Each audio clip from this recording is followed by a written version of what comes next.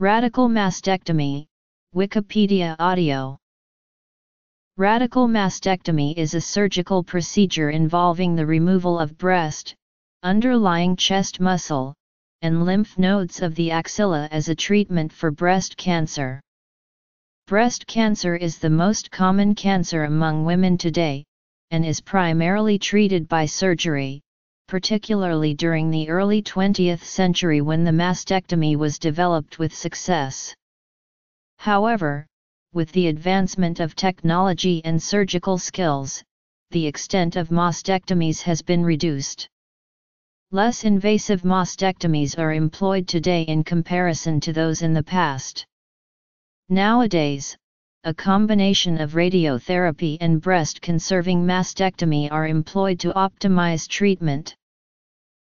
Halsted and Meyer were the first to achieve successful results with the radical mastectomy, thus ushering in the modern era of surgical treatment for breast cancer. In 1894, William Halsted published his work with radical mastectomy from the 50 cases operated at Johns Hopkins between 1889 and 1894. Willie Meyer also published research on radical mastectomy from his interactions with New York patients in December 1894. The en-bloc removal of the breast tissue became known as the Halsted mastectomy before adopting the title the complete operation and eventually, the radical mastectomy as it is known today.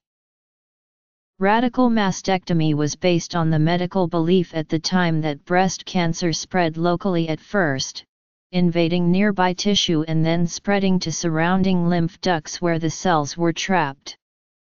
It was thought that hematic spread of tumor cells occurred at a much later stage. Halsted himself believed that cancer spread in a centrifugal spiral, solidifying this opinion in the medical community at the time. Radical mastectomy.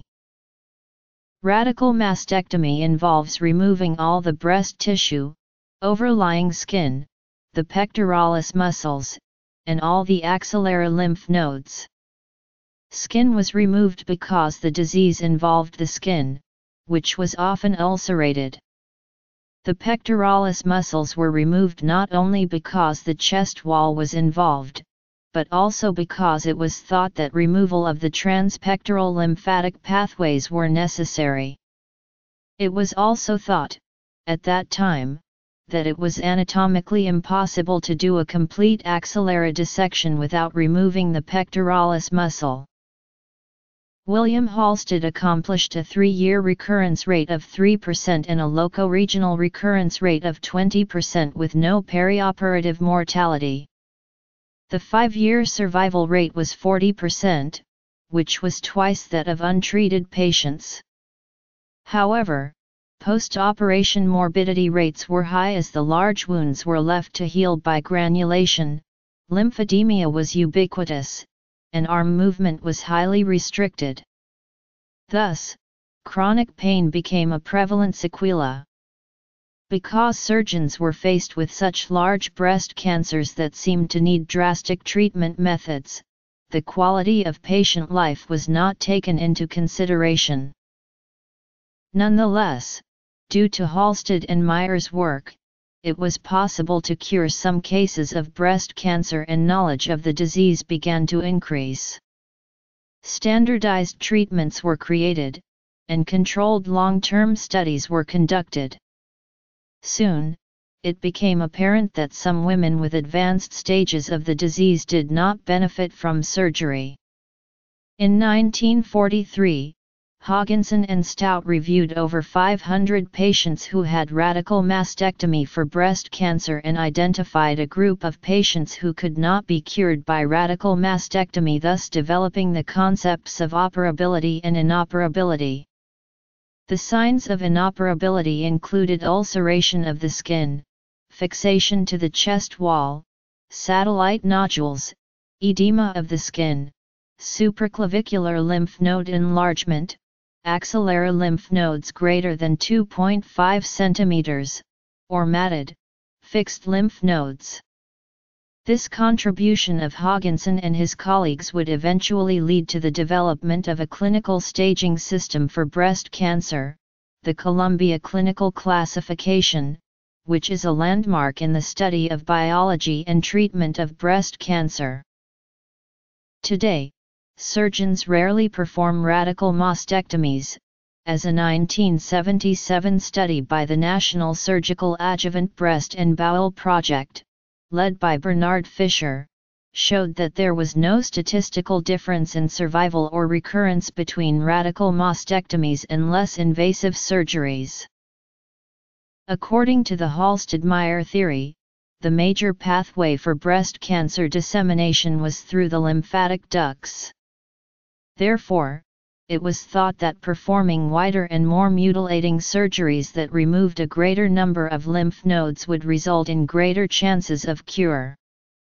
From 1920 onwards, many surgeons performed surgeries more invasive than the original procedure by Halsted. Sampson Handley noted Halsted's observation of the existence of malignant metastasis to the chest wall and breastbone via the chain of internal mammary nodes under the sternum and employed an extended radical mastectomy that included the removal of the lymph nodes located there and the implantation of radium needles into the anterior intercostal spaces. This line of study was extended by his son, Richard S. Handley, who studied internal mammary chain nodal involvement in breast cancer and demonstrated that 33% of 150 breast cancer patients had internal mammary chain involvement at the time of surgery.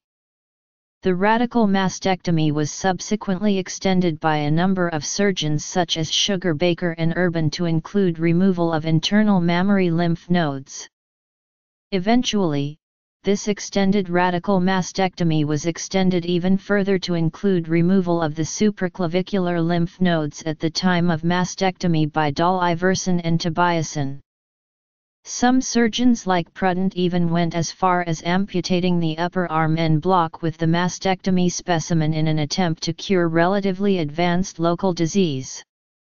This increasingly radical progression culminated in the supraradical mastectomy, which consisted of complete excision of all breast tissue, axillary content, removal of the latissimus dorsi, pectoralis major and minor muscles and dissection of the internal mammary lymph nodes. After retrospective analysis, the extended radical mastectomies were abandoned as these massive and disabling operations proved to be not superior to those of the standard radical mastectomies. Extended radical mastectomies.